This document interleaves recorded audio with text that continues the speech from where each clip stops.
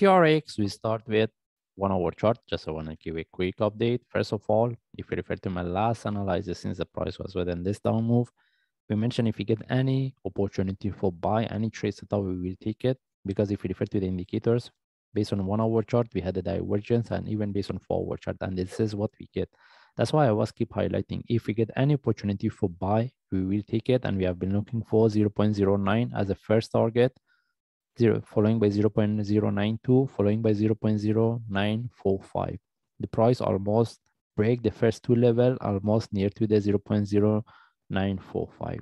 No, if the traders, they get any trade within this range. If they want to take out the trade in the profit, they can. But if they want to keep the trade, at least move their stop loss to break even. No one see what's the next. If we move to daily chart, we have been looking for the reversal. We don't have anything else to discuss. The only thing is we want to see whether we can look for continuation or not.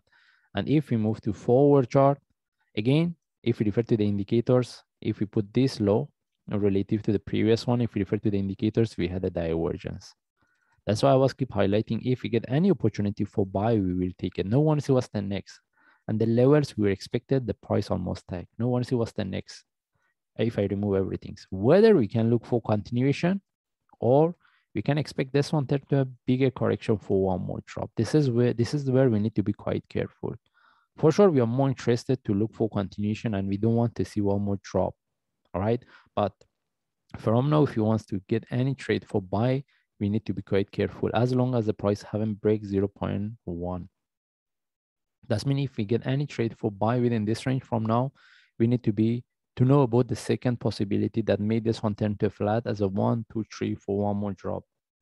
Because based on daily chart, we didn't get the divergence, right?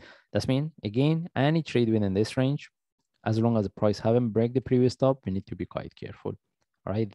And if we move to forward chart, based on forward chart, we don't see any trade setup for buy. We need to get the correction. Simply, we cannot buy. And even if we move to 1 hour chart for those traders, they get the trade, at least move their stop loss to break even or book some profit. And if he wants to look for the next trade, if I remove everything, so at least we need to get a flag or correction before we take the next trade.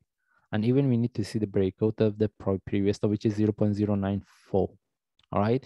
If there is a breakout, the next level is somewhere around 0.1. Any trade within this one, we consider as a short-term trade if he wants to look for buy. What I mean by short-term, as long as we get into the profit, we move our stop loss to break even. If it's not moving in our direction, we take out the trade. All right. And whether we should look for sell or not, the only times you can look for sell if we see the price drop following by flag or correction, this is where we can take the sell because we know about this possibility as well, or at least similar to what we get here. All right. Anyway, still we're looking for continuation. The only thing is if anyone wants to look for the next trade setup, at least wait for the flag or correction another a few hours before we take the next trade. And for those traders, they get the trade within this. Again, move their stop loss to break even or book some profit. It depends where they get the trade. Anyway, we just follow the chart. If I see any update, I will share. Thanks.